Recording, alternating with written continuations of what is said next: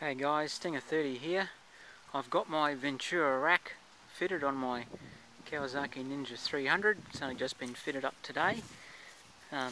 Show you a little bit how this thing mounts up.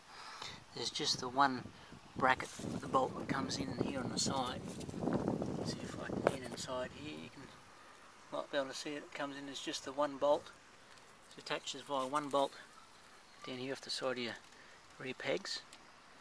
And comes back up. There's a bolt through here that joins the side panels together, and then up underneath the seat, hopefully this comes out, maybe, there's these two bolts here. Now it looks like it actually attaches to the rear fender up in here. I don't think that there was any changes. The dealer fitted this for me, and the reason they fitted for me was because when I ordered my motorcycle I put down a number of things to be included on my bike, including this Ventura Rack, which is part of my sale. So they went and fitted it for me. So this is what the thing looks like, of course, and from the back. So that's my rack. It actually works quite well.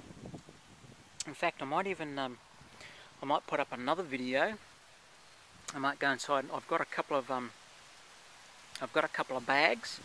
I've got inside a couple of 40-litre bags. I might throw a couple of pillows in them just to expand the bags out and make things look full. And I'll throw the bags on so you guys can see what this thing looks like with the bags on the back. Cheers.